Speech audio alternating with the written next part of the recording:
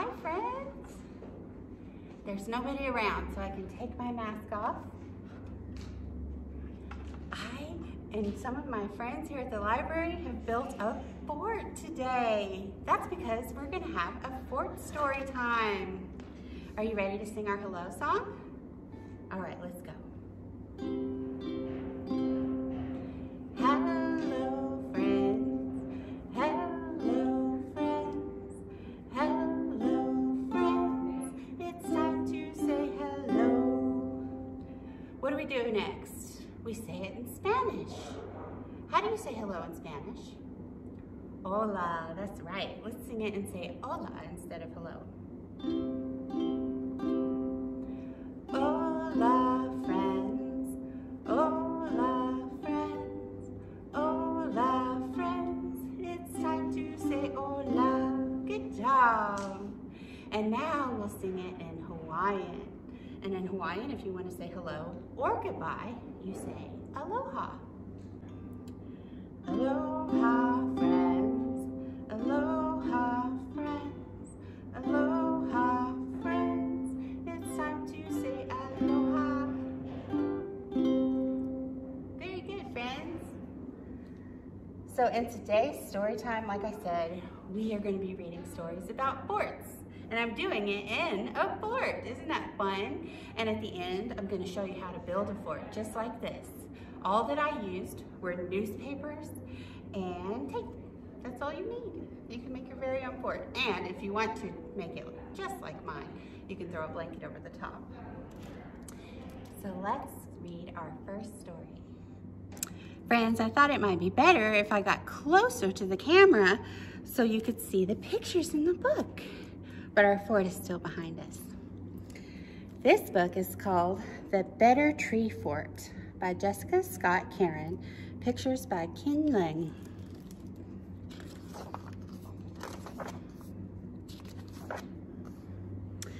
Russell's new house was better than his last one because of the giant maple tree in the backyard.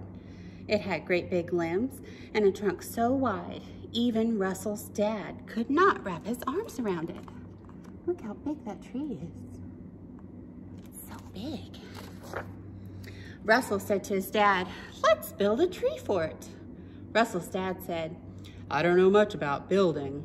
He looked up, up, up. Or tree forts, he added.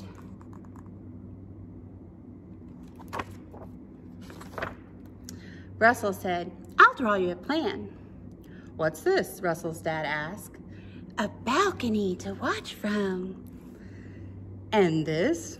"A slide for a quick escape." "And this?" "A skylight to see the stars." "And this?" "A basket to haul up our sleeping bags and binoculars and my big book of birds."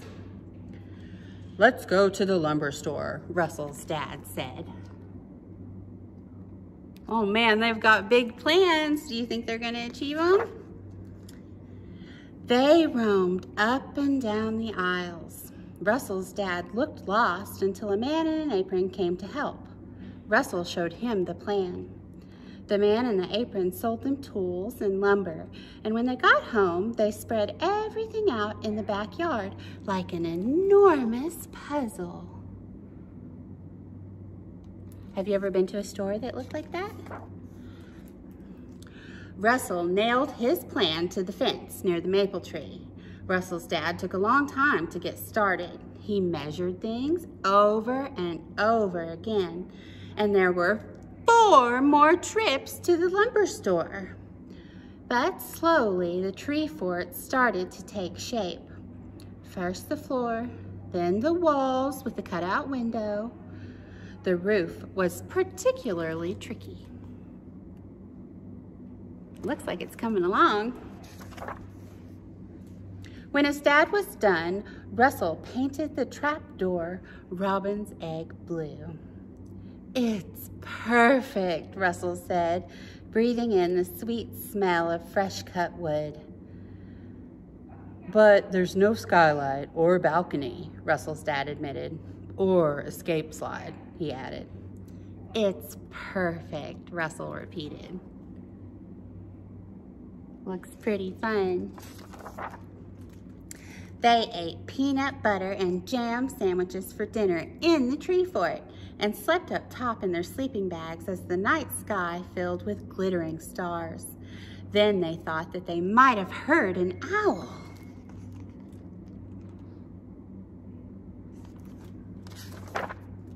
The next morning, as Russell was spotting birds from his tree fort, he heard a hammer and a table saw.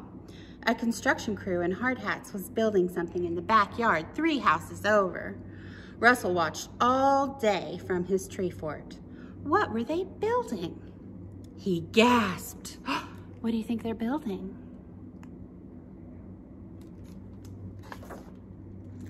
They were building a tree fort. Only this tree fort was bigger and straighter. It had a slide for quick escapes and turrets like a castle. It even had real working lights. The construction crew tested them. On, off, on, off, on, off. That's a pretty amazing looking tree fort, isn't it? When the tree fort was done, a boy the same size as Russell came into the backyard. He nodded at the foreman and then climbed up into the tree fort. The construction crew packed their tools into a van and drove off.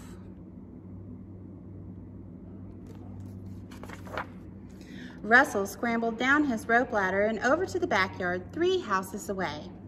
He stood at the bottom of the better tree fort. It was so large, it blocked the sun. "Hello," Russell called. The boy Russell's size stepped onto the balcony and peered down at him. Russell said, "I'm Russell." He pointed over his shoulder. "That's my tree fort." "I'm Warren," the boy said. "Come on up." Isn't that cute? Russell climbed the spiral stairs and looked around, astonished. There was a radio plugged into an electrical socket. There was a rug on the floor and shelves filled with dishes. There were bunk beds with pillows. There was even a skylight. Warren turned down the music. "Would you like something to drink?" he asked. "I have apple juice." Russell said, "Yes, please." He added, "You have a very nice tree fort." Warren said, "My dad ordered the plans." Looks big in there, doesn't it? Russell finished his juice. He had been taught to rinse his dishes when he was done. And because this tree fort had everything, Russell asked, "Where's your kitchen sink?" "A kitchen sink? With running water? Up here?" Warren scoffed. Russell shrugged. He said, "I'm sure that somewhere there's a tree fort with a kitchen sink." "You're right," Warren said with a frown. "There probably is." Russell asked, "Do you want to see my tree fort sometime?" Warren nodded, but he was still thinking about the better tree fort with a kitchen sink.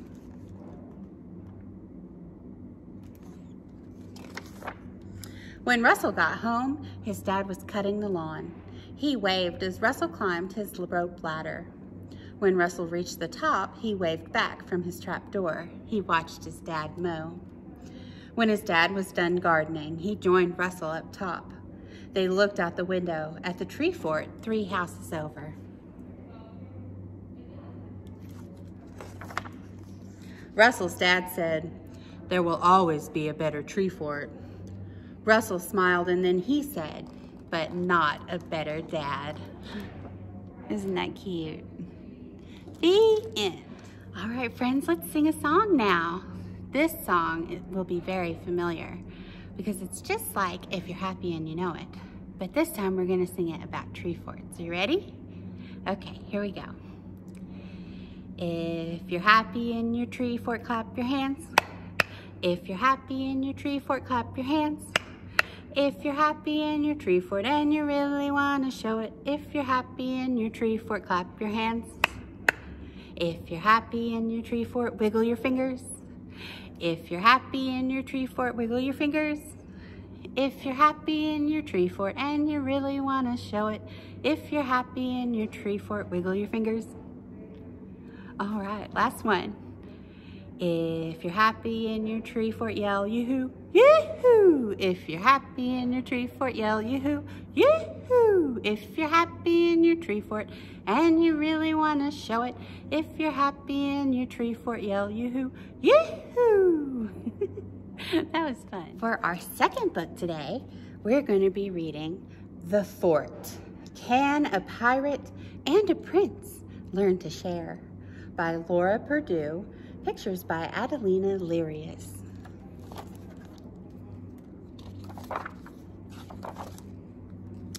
As the prince strutted toward his castle, he daydreamed about the royal feast he was planning. He imagined music and food and fun with friends. But when he crossed over the moat to begin decorating, the prince discovered that the castle was not at all like he'd left it.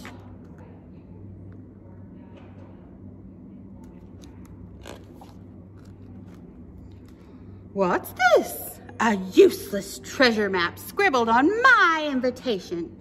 The prince paced around the great hall and stepped on an eye patch.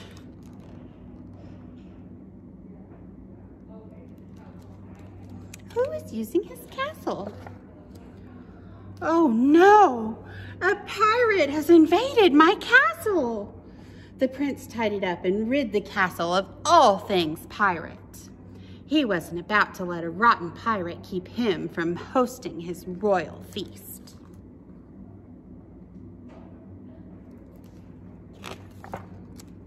The next day, as the pirate paraded toward her ship, she daydreamed about the swashbuckling voyage she was charting.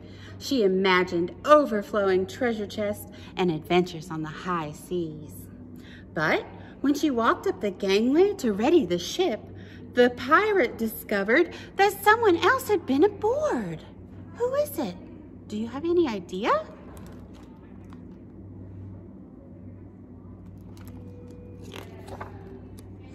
Arrgh!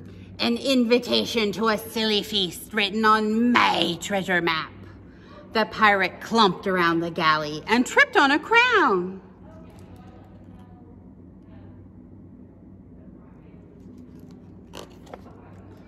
Shiver me timbers, a prince has raided my ship. The pirate swabbed the decks and rid the ship of all things royal.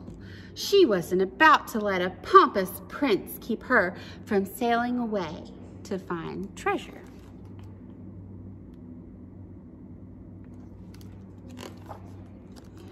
The prince returned the next morning, only to find that once again his castle was not at all like he left it. That dreadful pirate has made a mess of everything, he cried. Late that afternoon, the pirate discovered that yet again someone had been aboard her ship. That puffed out prince came back, she bellowed. When the prince arrived at his castle on the day of the royal feast, he yanked the tablecloth off the flagpole and smoothed it down on the tabletop.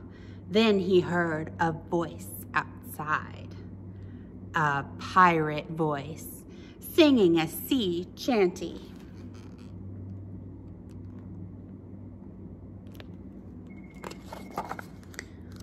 Blow me down, the pirate hollered. What are you doing on my ship?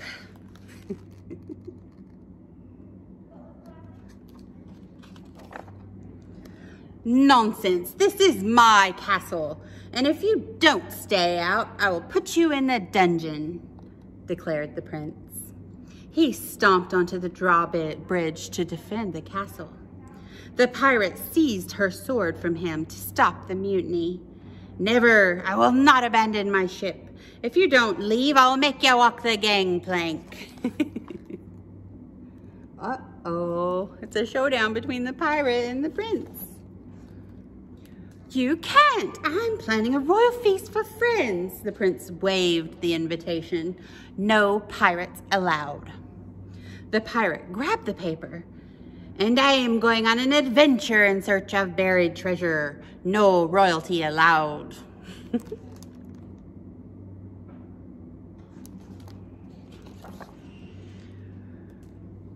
Who wants to live on a stinky ship anyway? Shouted the prince. I'd rather go to the moon. That sounds like fun. I kind of want to do that too. They both eyed the fort. "Aye," she said, "a voyage into space." On a spaceship? He asked, imagining being the mission commander, guiding their spacecraft and orbiting Earth together. You see that shooting star up there? Yes, on this spaceship, she agreed, imagining being the chief scientist leading space exploration and making new scientific discoveries. Close the hatch.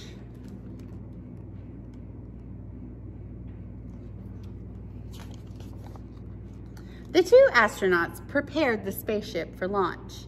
She inspected their space helmets. He adjusted their oxygen hoses. She tested their robotic arm. He studied the mission instructions. Mission control, ready for departure.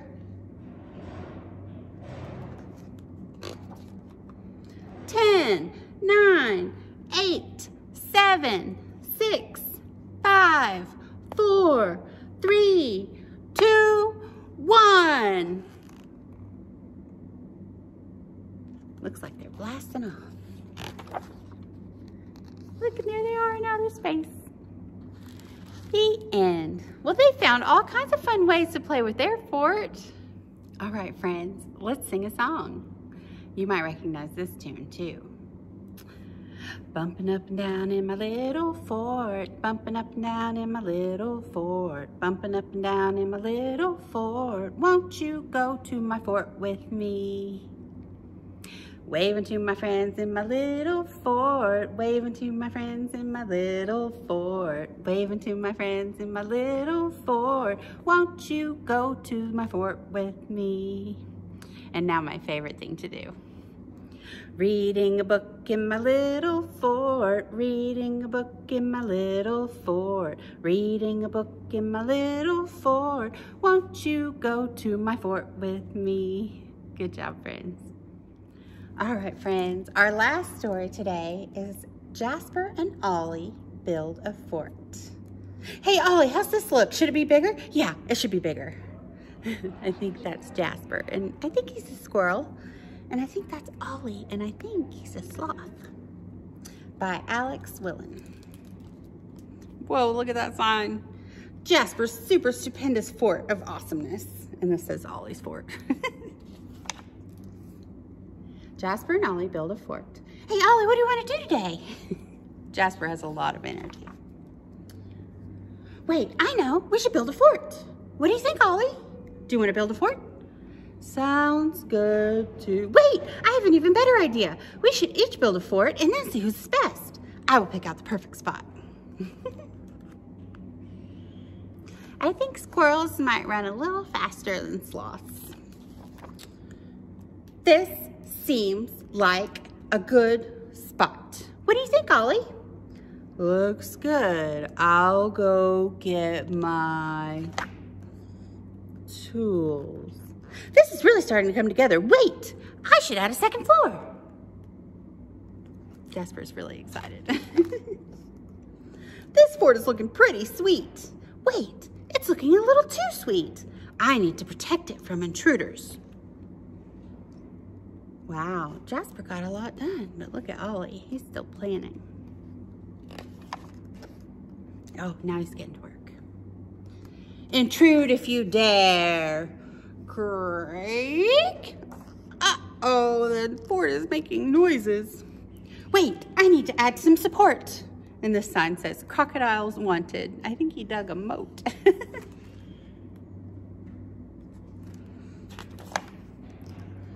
Well, then there's Ollie, working away. That should just about do it. Wait, Ollie, it's time for our lunch break.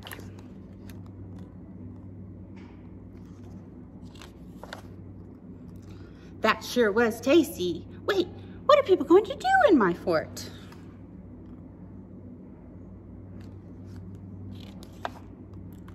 Tire swing? Check. Twisty slide? Check. Rock climbing wall? Check. Creak. Uh-oh, the fort is making creaking noises. Wait, I need to add more support, says Jasper. He's not much of a planner, is he? That's better. Wait, I almost forgot the final touch.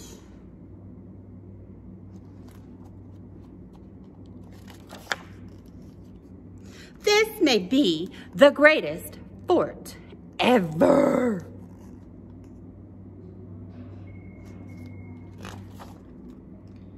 Okay, Ollie, prepare to be amazed.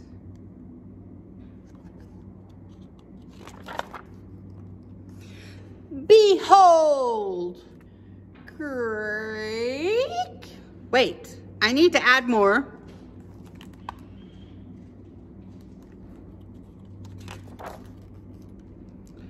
Crash! Support. Uh-oh, his tree fort fell. Poor Jasper. Hey, Jasper, do you know what my fort has?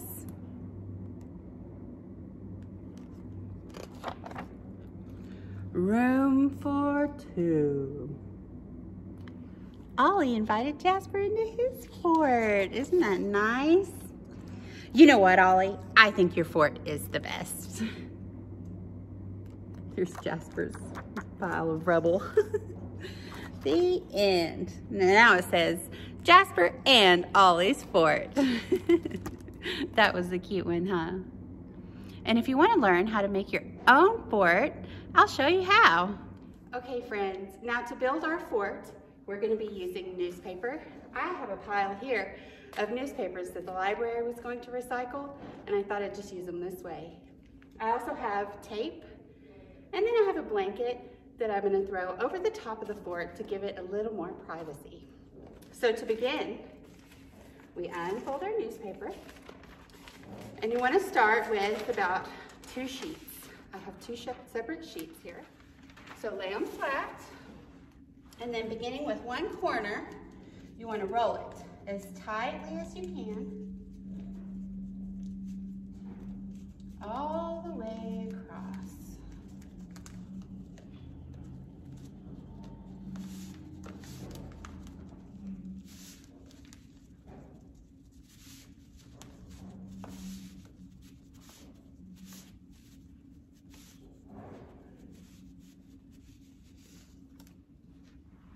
So you see, now I have one arm of my triangle.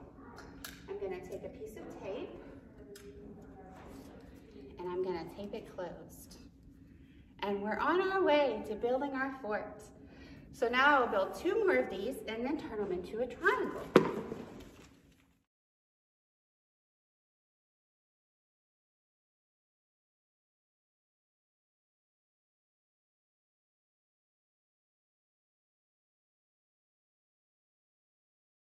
Okay, friends, now I have 3 newspapers, and I'm going to tape them together into a triangle.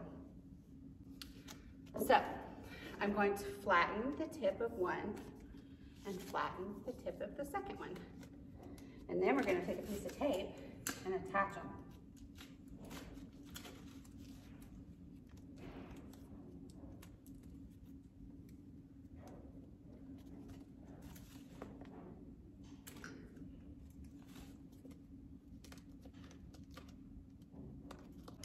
So I've got these 2 taped together, and now I'm going to add the 3rd side to my triangle by flattening the edges once again and then taping them together.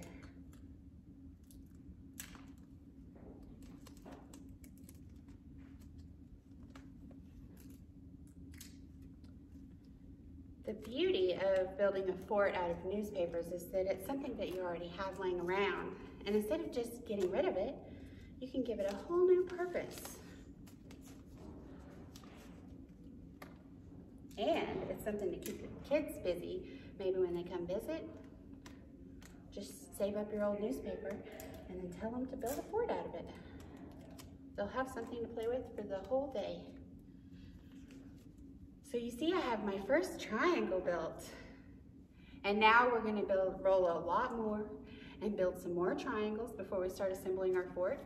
And since I have some friends here who are gonna help me, I'm gonna put on my mask for this part. Wearing masks helps keep everyone safe. So I'm gonna put mine on, my friends have theirs on, and let's get started.